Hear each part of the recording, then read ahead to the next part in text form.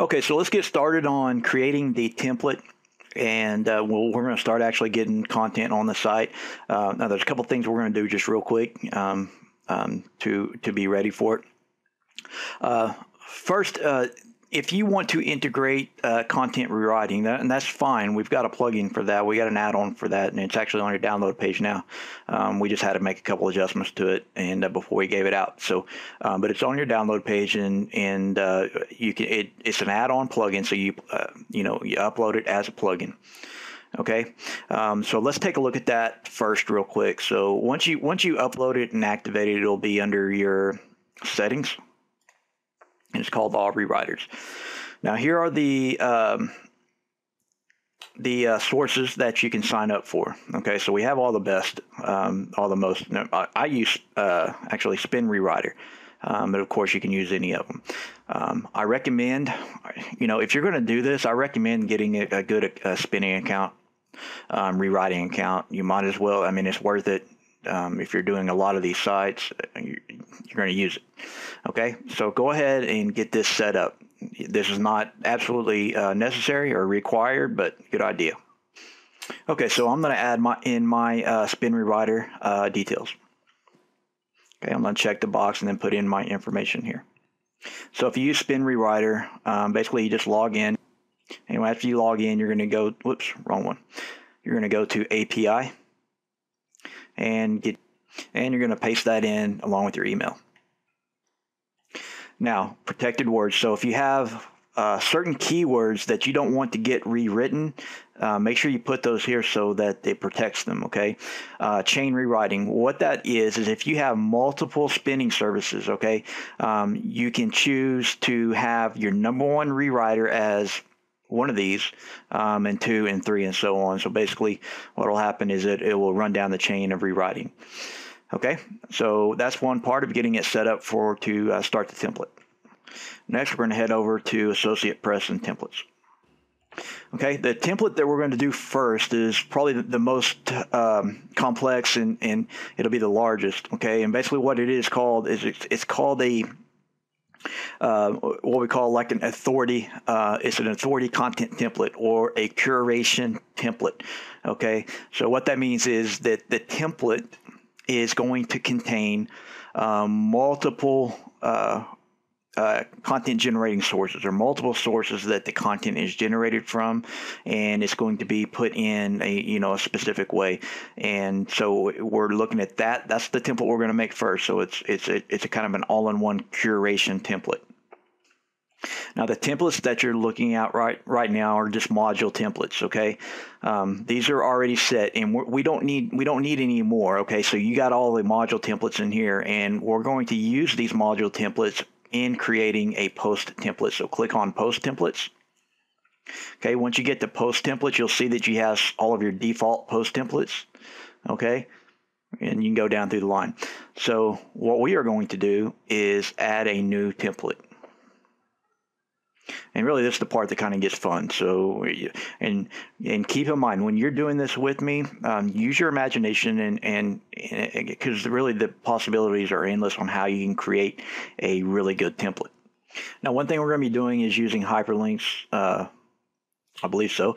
And we're going to be copying this so we can use it as an example.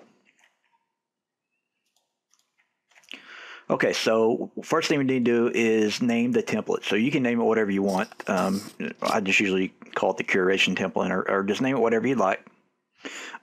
Excuse me. Okay, so the main base of this this template is going to be article. Okay, so we're going to kind of base and build our template from the article template. So what we're going to do is come down till you start seeing title template tags, and we're going to grab this article title.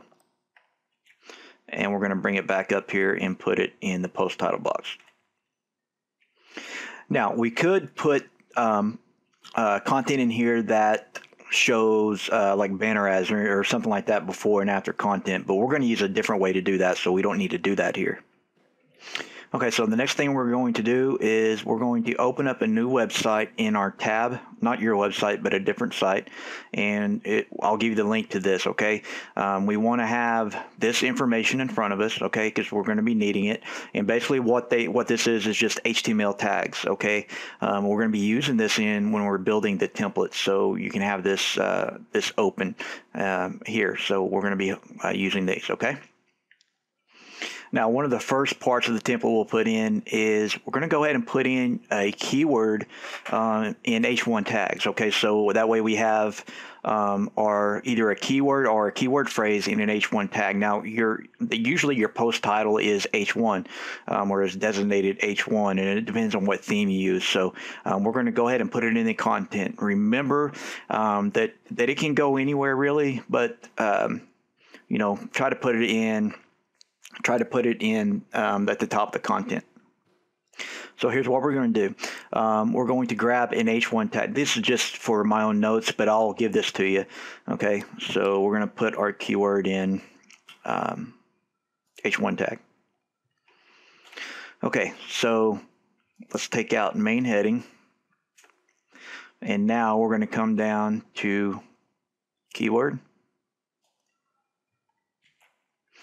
And we're going to bring it back up and put it inside this tag, or the H1 tag. Now, it's a good idea to turn this into a phrase. Now, you're going to kind of know what type of phrasing that you're going to get based on what your keywords are, okay? So put in a sentence here or a phrase. This is going to be a heading, so put in something that will work with multiple articles. You kind of get what I'm saying. So something, you know, really that can work with anything. So just for a quick example, let's say your keyword or one of your keywords is baby strollers. You could put in something like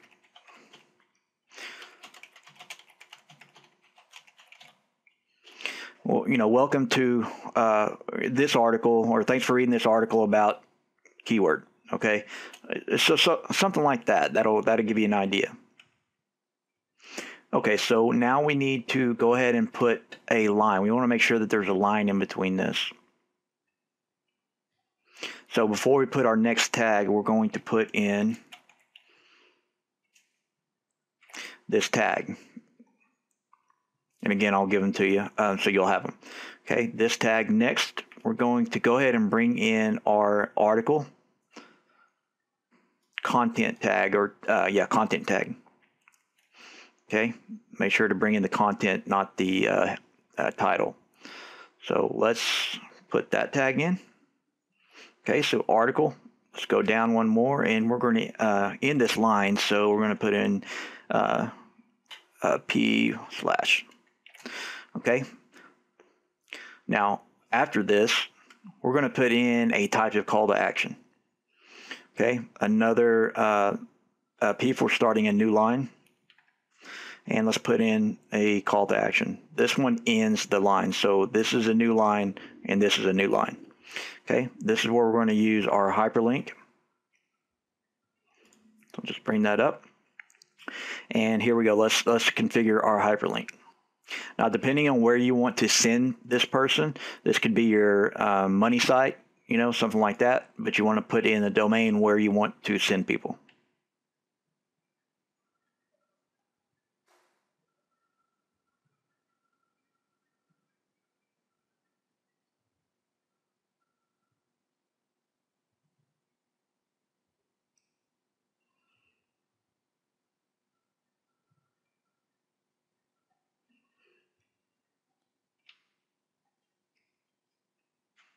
Okay, we're going to come back over to our page here, and we're going to use a bold tag. Okay, so that's what this is, the bold tag. And let's go back to our template.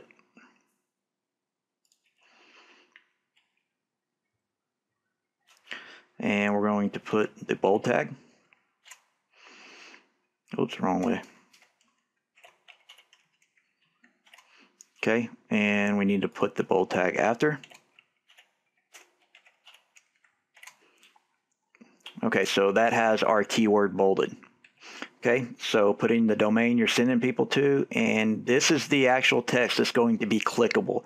Okay, now we're going to be using keywords in here on sometimes, but we want to go ahead and use, you know, just a general, like a click here. Okay, also. Okay, so if you want to learn more about your keyword in bold, okay, click here to go to this site. Okay, so I'm going to stop the video here and we'll pick up in the next video where we left off.